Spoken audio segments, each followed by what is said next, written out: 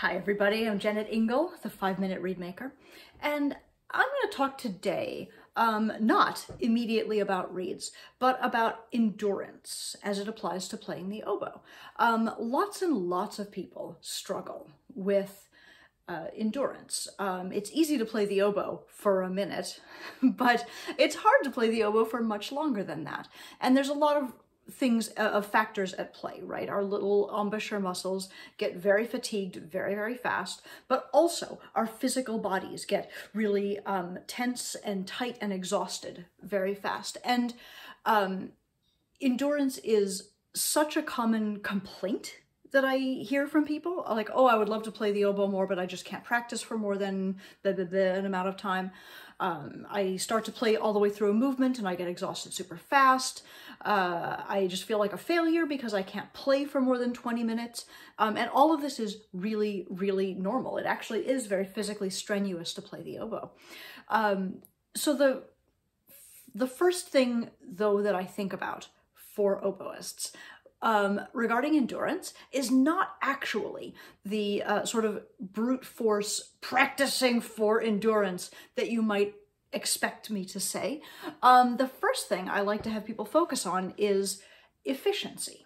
And you think about it this way, right? If you go to the pool to swim and you want to swim like a down and back, you want to swim one lap of the pool, or you want to swim 100 yards twice down and back, and you get in the pool and immediately you begin like wildly flailing around with all of your arms and legs thrashing, well, you know, you'll get to the end of the pool, you'll be exhausted, and you'll make it back. But it's exhausting. Like already, I'm a little short of breath just having done that.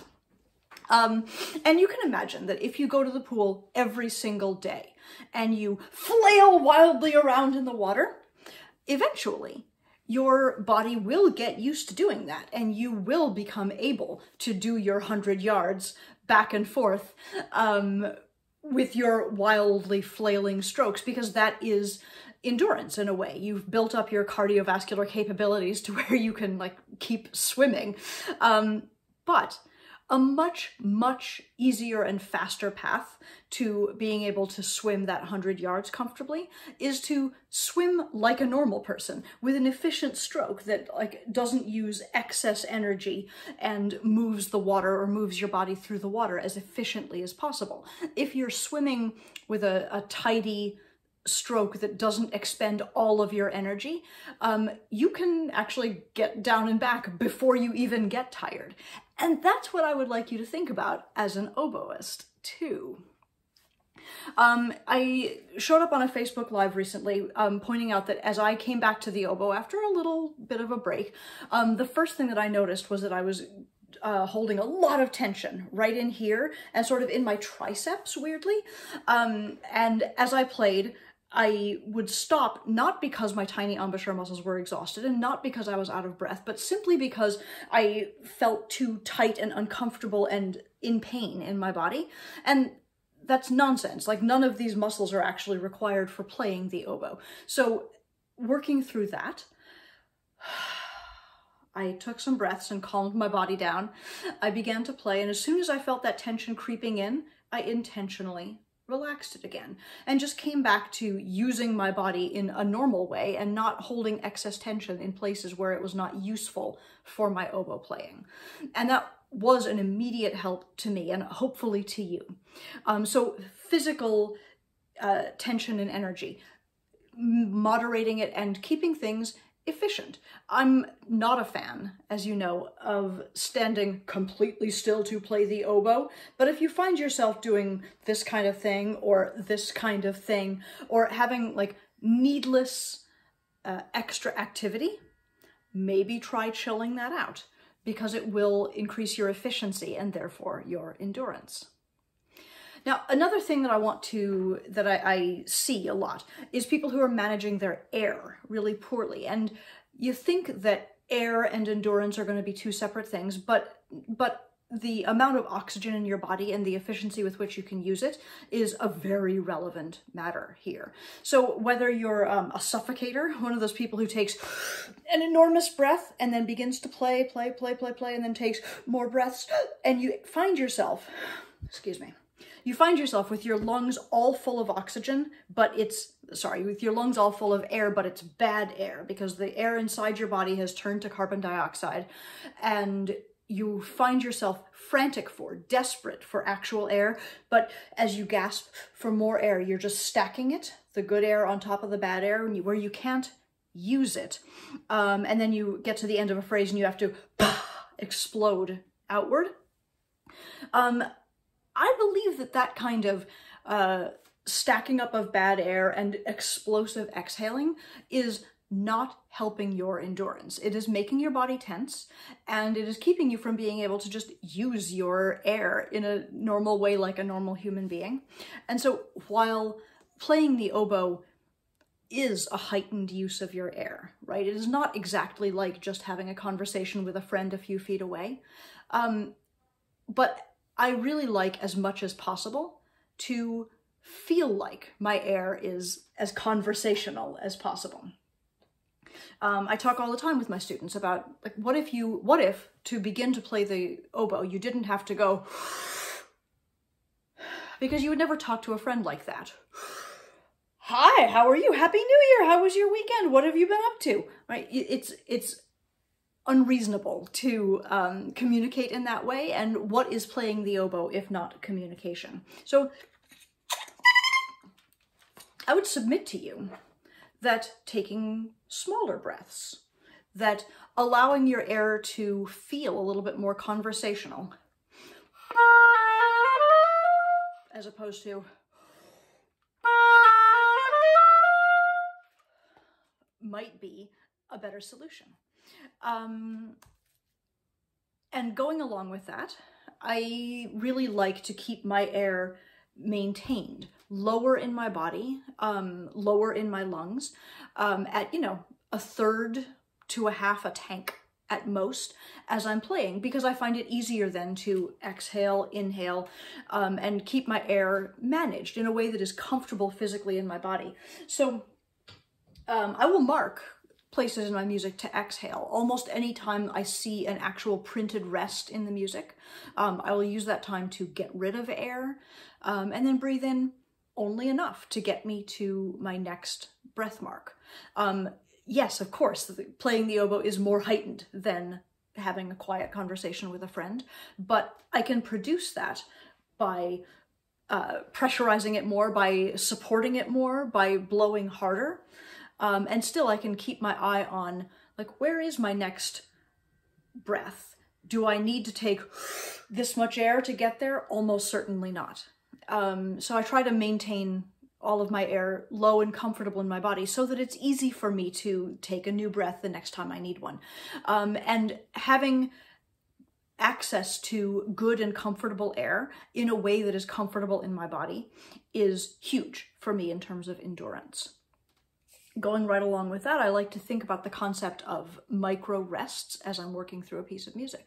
Even if the piece of music is written continuously with no actual printed rests, like, the Strauss Concerto first 2 pages or any number of other works, it is not true that your approach to the piece has to be one of continual, sustained effort. The music flows in phrases, just like sentences and paragraphs within a book. It can be a very long book, but there are plenty of commas and periods in it where the narrator would take a natural breath. So too on the oboe. If I look at places where the phrase ends, even if I don't choose to breathe at every one of those places, I can treat a phrase ending as a place of rest, where I'm not pushing so hard, where I'm allowing the music to rest, where I lift just the littlest bit. Even if I'm not breathing, maybe I'm not producing sound so actively. Maybe I'm not working so hard. And working my way in a piece of music that is heavy and has few rests in it, working my way from micro rest to micro rest, finding those places where I don't have to be pushing so hard, is for me a huge part of thinking about endurance. Okay, finally, I do think about the little muscles of my embouchure, right? That's really, really important because they're the things that fatigue so very fast. And here again, I would like to bring your attention to the concept of efficiency. How much work are you doing with those little tiny muscles? And is it possible that you could do less work? For me, this is where having a really stable reed is very important. I make my reeds as stable as possible so that instead of having to go to play things in tune, I can basically just go, I want my reed to be fairly closed so that my approach to it can be one of openness. And I want my reed to basically take care of its own pitch. A really handy way to see what your reed wants to do is sometimes I will take my reed and I will play it right out of the corner of my mouth where I have no actual embouchure muscles. And I'll just sort of see what happens when I do that. And hopefully my reed holds itself in tune pretty well up and down the oboe.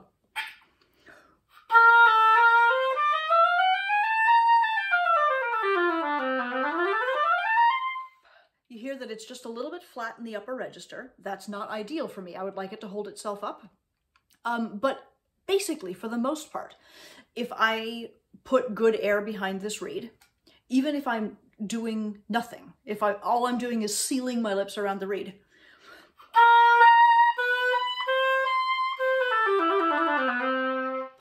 right? With the exception of those upper octaves, which again, this is not my most ideal reed, it's basically taking care of itself and it's playing surprisingly well. So when I come back to the front, I know that all I actually need to do is roll in a little bit for those upper notes, support them a little bit, or clip my reed, which is also an option.